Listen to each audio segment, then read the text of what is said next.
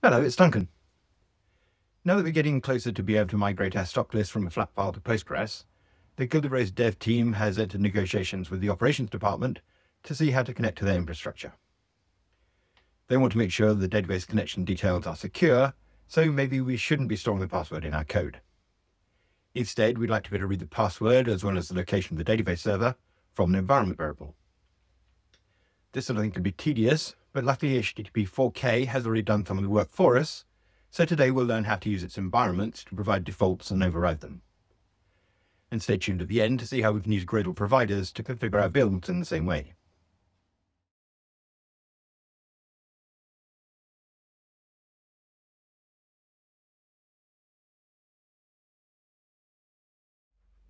We left our database experiments with all of our database configuration really wrapped up in this PG simple data source. So we configure it with our Gilded Rose and the database name and so on. I'd like to pull at least some of that out into the environment so that we can have a different password in production. And the first step I'm going to take there is to use not the Postgres simple data source, but Hikari, which is a connection pool. And it turns out we do in fact already import it in our build.gradle. I must have pasted that in from somewhere on the internet. So if we go back to here, we can say Hikari data source, and that takes some different configuration. I think it has a username and password, and the database name and port numbers will be part of the database URL. So that's JDBC URL. And a little bit of experimentation will show that we need to say, this is JDBC, it's Postgres QL. We're on localhost, and the port is that 5433 there. And the database is the Gilded Rose from down below. If we're right, we can get rid of those and then run these tests. And we can still connect, which is good. So now we've got a string that we could change in order to change the host name and the port. And we've got a password we can change. Let's create a data class to represent those things. So we'll say data class db config, and that's going to have val for the JDBC URL. In fact, let's copy these here. And I'm going to make this a URI so that we know it compiles properly. I'm going to make this a string and this a string and import that. And now we can create a test run of those. And helpfully, we've got these down here we can use. So I'll put those in there, and I need to wrap that one in URI.create. If I do that, then I can put in here, this is my test db config URL, and we'll go back to getting the string out of that. This is test db config dot username, and this is password. Check I haven't messed it up. And I haven't yet. And now we can make this thing into a function, and we'll call this toHikari data source. And it looks like, in fact, IntelliJ's messed that up because it should say return that. That would be like that. Now we can pull this thing as a parameter, like that, make that into our receiver. And now we have an extension function that can turn our dbconfig to a data source. Just make that the single expression it wants to be. And then I think we can inline that in there and run. Good. But now in order to get to production, we're going to have to configure this differently. And in particular, we probably want to bring our password in from the environment in some sort of way. Now we're using HTTP 4K, and that has an environment abstraction. So let's try using that. First of all, we had to add the jar file to our Gradle. It's part of our server-side stuff, so I think we'll do it in here. So that's HTTP 4K, and I think it's cloud-native. Let's find out by importing. Well, that seems to be happy. And then the documentation shows that we can build an environment which is chained. So in this case, it looks in the JVM flags, followed by the system, followed by environment variables, followed by code, and so on. So let's take something like this and put it into our test with a little importing. That's not importing back here, cloud native. Don't know why Gradle tell us they had a problem. Go back over here. Now we can import an environment. Good. Okay, now I'm not going to look inside the jar file, and I'm not going to look in the environment, but I could look in these key value pairs. So I think I'm going to populate that with, say, our JDBC URL here. So we'll put that in there, and then we'll say that this is jdbc.url, and we'll get rid of that one. And then we don't have those. Now, once we have an environment, how do we get things out of it? Well, going back to the documentation, this says we create a lens, and then we use the lens to extract from the environment. So let's copy something like this one. I'm going to paste that in here, and this we're going to call JDBC lens. So ignore that for now. And this is going to be an environment key. We're going to map a string into URI create. It's not a multi thing, but it is required, and it is going to come from jdbc.url. And if we're right, we can use that JDBC lens to extract a URI here. So that's JDBC lens on our, what we've called consolidated bad name. It might compile. Run and find out. Well, that's lovely. So now I think we can go and say that this is just the environment. We can inline that. We can inline that. And we can call this one test environment. And now let's add the rest of our configuration. So we're going to say we have db.password to rows, and we're going to have db.username to Gilded. And then down here, let's inline that. Losing for some reason the invoke. Environment back in there, and then let's duplicate that. This will be db.username. And that's not going to be RI, that's just going to be a string. And I think we can say non-empty string. And then another one for our DB password. Take those out, add in the names of our Kotlin arguments, and run again.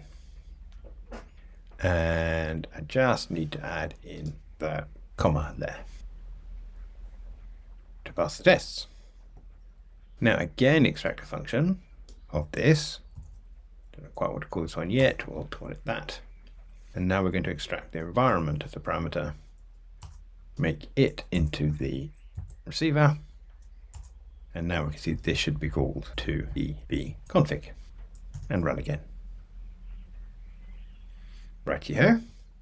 So now we have a way of composing environments, extracting a dbconfig from an environment, and then a data source from our dbconfig. So some of this is production code, and I think that's this, and our dbconfig. So let's take those and then cut them out of here, go off to our main source tree, and I think we could have a new package which is config. Inside there, we'll have a new file of configuring. Add that to Git, paste in our code, and then over here we just have to fix the import. Is that right? Run it, find out. Good. And now in here I think we can say, we can inline that as well. So this is a test environment, but we've already named that, so I think maybe we could just inline that one. This is test. Good. I just want to look at some of the principles involved here. Firstly, we could skip this dbconfig altogether. So we could just have environment to Hikari data source. But I think this class is useful because it communicates what of all the possible things that could be in an environment are actually required in order to create a data source. We should also try and make sure that any misconfiguration fails as quickly as possible so that our app doesn't start up. These lenses just throw an exception if they can't work, but we'd also like to test our data sources working before we go any further in our app. And we could in fact do that in here with a validate. Validate will check that we can actually connect to the database. So if we go in here and connect to a port that's not connected to anything and run, the validate will make the test fail. And I don't like that much because I don't like something here which should be a simple calculation going off and doing an action. So I'm inclined to take that out of there, but move it into here. I'm going to apply validate so we fail as soon as possible. Like that. And then succeed if we go back to 5433. Good. Returning to our DB config, we could have given it a constructor that took an environment, and we could have made this to-carried data source a method. Why didn't we? Well, I suppose it's a sort of nod to the fact this really is just data, and that in this app we might want different data sources, and we might want to create a DB config from a different configuration. Now it's all moot because they're all in the same file at the moment, but extension functions communicate the separation, at least in our minds, between the way that a DB config is populated and used compared to methods and constructors. Okay, back to our configuration. We've seen what happens if we configure things badly, what happens if we don't configure something at all. Let's comment out the username and run. And you can see here we get exception initializer, and this is an lens failure saying that we don't have a db.username. You can use that now to see that this environment env works by going to our Duke items test, edit the configuration, and now we'll add an environment variable for db_username, giving it our gilded. And if we say OK to that and run, you can see this is now found in the environment, even though we didn't specify it here. So that's the way we're going to be able to use a different password in production, because we're specifying the password in the environment rather than in our code. And you can see the environment overrides our code version. Okay, take that and revert our configuration. By the way, note that the separator and the capitalization db_username is not the same as db.username in here. And that's the thing that HTTP4K does for us, so that we can have things that look like environment variables in our environment and things that look like properties elsewhere. Okay, take that back, apply that, run that, and we're back in action. I think that's a good place to check in with configure Hikari data source with HTTP4K environments. Good. Thinking about configuration, there's another major thing we have to do before we can start connecting to a database in our production environment, and that's to initialize the database there. Now we know Flyway will initialize the database for us, but how can we use Flyway to do that in production? One answer to that is to use the Gradle build to do it for us. So let's have a look at our build. And remember that we have Flyway configured here to talk to our test database, one we're running unit tests against. We also have some duplication here between Flyway and Duke, because they both need to talk to the same database. So let's first of all remove that duplication. This is the Gradle DSL, so I'm not sure we've got very good refactoring tools. And we'll do it by hand. What I think I'm going to do is I'm going to take those three things, go to the top, and this ext is a place to put variables that can be referenced elsewhere in the build. So if we paste in there and say ext.jdbc URL and ext.database username and ext.database password, and use them in Flyway. I think if I go down here and paste, now we need to put these in double quotes, and I think it's $ and then the thing that comes from ext. Let's try running that task, see if we're right. That was /gradlew Flyway migrate. Well, that succeeds, which is a good start, and then we can use the same things in here for the configuration of Duke. So the URL is that, the user is that, and the password that. And if we're right, then we should be able to do Gradle clean build, and that will regenerate Duke. Okay, so far so good. But now we'd like to be able to get the password and probably this JDBC URL from the environment outside the build-up Gradle. How do we do that? Well, it took a little bit of working out, but let's go back to our Gradle file.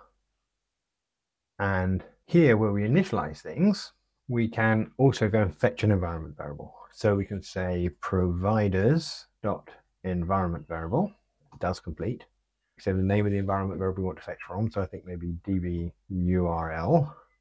And then the type of that has an or else on it. So we say or else that thing. And then that's a sort of optional thing. So we need to call get on all of that. How will we know whether that works?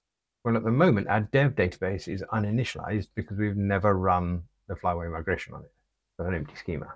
But if we were to go to the command line, we can say db URL equals something like this, but with 5432, which is the port that our dev server is running on.